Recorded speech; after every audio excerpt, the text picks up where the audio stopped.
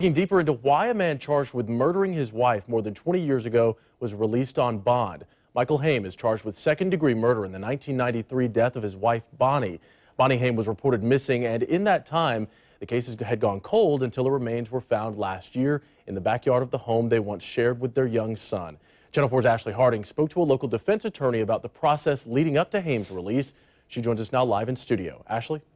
Ethan, this is something of a complicated case. The judge here in Jacksonville originally denied bond in Haim's case, so his attorney challenged that decision by filing an appeal with the District Court of Appeals in Tallahassee. Now that is what led to his release.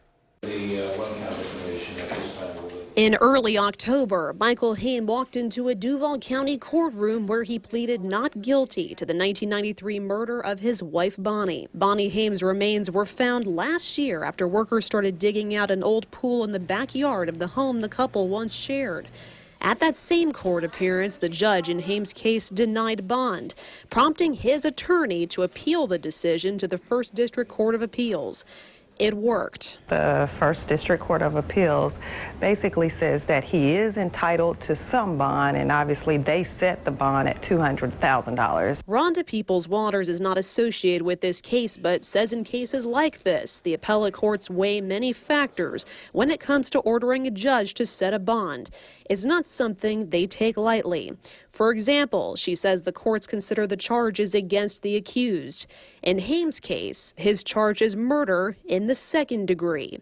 They also look at the defendant's background to determine if he poses a flight risk. This was not the crime or the type of case where the judge could set the bond at no bond. Online records show Haim posted the minimum of his $200,000 bond and walked out of the Duval County Jail a free man. But that release doesn't come without conditions. Not only is Haim ordered to stay in the state of Florida, he must go to all hearings in his case.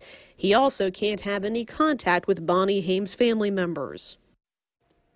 And Michael Haim is due back in court again this Wednesday. We'll bring you any new updates in this case. For now, reporting live, I'm Ashley Harding, Channel 4, the local station.